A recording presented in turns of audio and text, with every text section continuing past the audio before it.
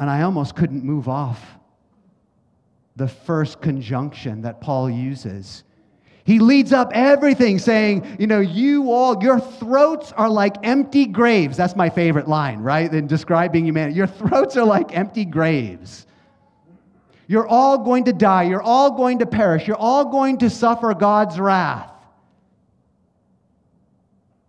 And then he uses this term, but now.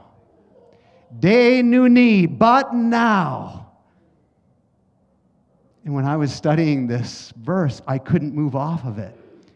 Because I thought to myself, I once was lost, but now I am found. My heart was once stone, but now it is flesh. I once was a prisoner enslaved to sin, but now I am free in Christ. I once was a wretched sinner, but now I am a beloved child of God.